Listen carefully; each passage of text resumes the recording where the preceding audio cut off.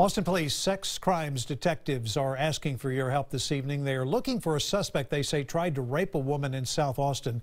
KXAN's Phil Prazan is live where it happened and some important features on the man's face they're looking for. Phil?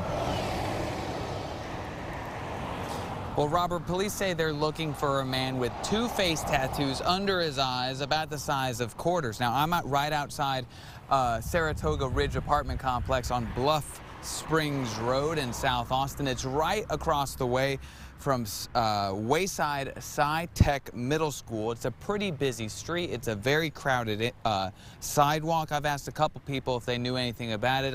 They didn't want to talk to me on camera. They didn't say that they knew anything about it. The Austin Police Department Sex Crimes Unit say the tattooed man approached a woman here at 6 a.m. this morning. In the breezeway of these apartments, he grabbed her and tried to bring her to the ground, hitting her in the face multiple times. The woman was able to fight herself free.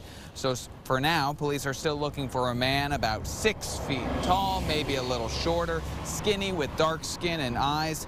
Anyone with info should call the APD Sex Crimes Unit or 911.